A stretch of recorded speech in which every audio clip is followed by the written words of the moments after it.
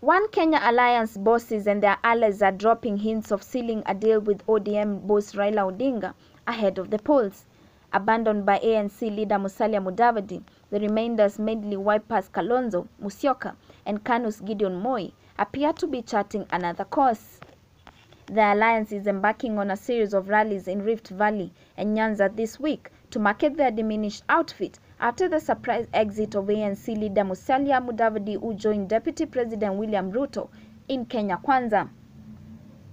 On Monday, allies of Kalonzo and Gideon ruled out any possibility of working with Ruto, but they left the door wide open for Raila and Azimio La Umoja.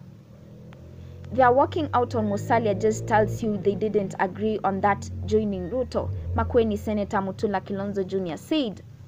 That is clear that in the question of supporting DP, they are easily taking a position, he added. The Wiper National Vice Chairman hinted a possibility of OKA being registered as a political party before signing a pre-election agreement with Azimio. They will be open to structured dialogue at some point, but not with Ruto. So, we cannot rule out anything right now, he said. Kanu Secretary General Nick Salat said the thing of political realignments will mutate and mutate. We can join Azimio or go along the way. While excluding Ruto from the equation, Makueni MP Dan Maanzo, an ally of Kalonzo, said Oka's doors are wide open for like-minded political players. We said Ruto is not an option. The day Mudavadi said Raila is not an option, we said Ruto is not an option. We can still work with Raila provided he keeps his words.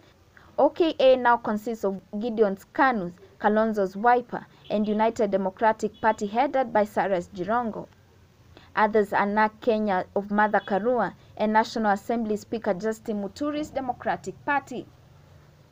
With the chiefs ruling out working with Ruto, they are left with limited options: go will hog to the ballot or partner with Raila and other players. On January 23rd, ANC Mudavadi and Ford Kenya boss Moses Wetangula teamed up with Ruto, diminishing the alliance once built as the third force and alternative. During Musalia's NDC meeting, where his party announced teaming up with Ruto, Gideon and Kalonzo stormed out in protest. They were not consulted. Moments later, they announced that they were severing links with Mudavadi. Unfortunately, we have to part ways since some of his friends are not our friends and we aren't safe with them. Fred Okango, Kanu's Secretary of Political Affairs and Oka spokesperson, said.